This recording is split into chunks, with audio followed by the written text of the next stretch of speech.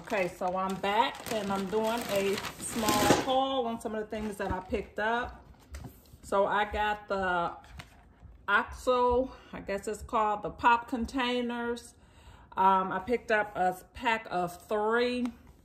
And normally I'll pick these up when I find them on sale, like at Marshall's or something like that. You can pick up the single ones or whatever, but I went ahead and got a set of 3 of those.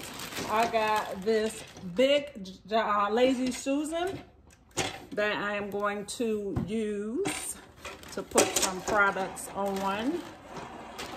I got these smaller Lazy Susans that I'm actually going to be using in the refrigerator.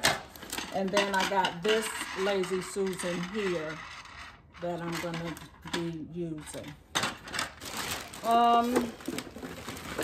I picked up this container here, which is a battery organizer. And right now I have a junk drawer with batteries just kind of thrown in there. And I know I could have put them in anything, any type of plastic container, but I just thought this was kind of neat to organize the batteries.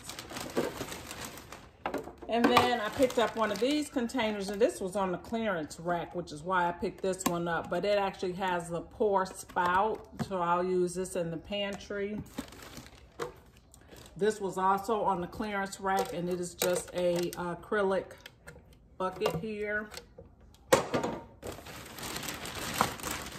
And then I got some freezer labels that I'm actually going to be using those on both my canisters as well as freezer bags when I put them in the freezer. So didn't pick up a whole lot, but I'm trying to get organized in 2020. And so this is what I picked up to kind of get me started.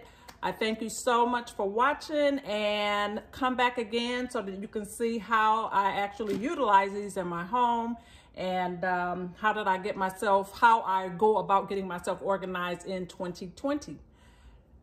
See you next time. Bye.